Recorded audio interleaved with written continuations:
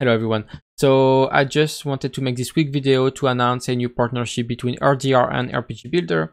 We've been talking together for the past few days on Discord, and this developer agreed on a very generous partnership.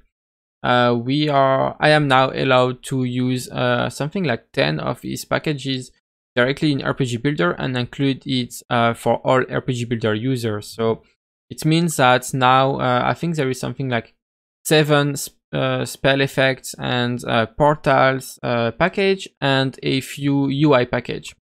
This video is only going to be about the UI part. I'm going to be making another video about the spell effects. But as you can see, if you watch the previous video, the UI was quite different before that. I have been reskinning the game UI with his UI package, and I didn't finish everything, but I started reskinning the character panel as well as the inventory panel. So that's pretty cool. I personally think it looks a lot better than before.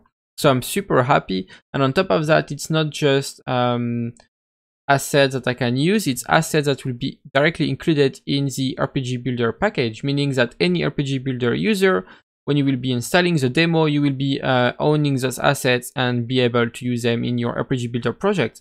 So that's really cool in my opinion. So yeah, I just wanted to announce that. I hope you like the new look of the UI. This is most likely what it's going to be at launch. I'm going to be tweaking things, of course, to make things look better, but this is the direction I'm going. So yeah, I'm just super happy. I hope you like it too. Thank you for watching the video. Tell him thank you in the Discord or in the comments.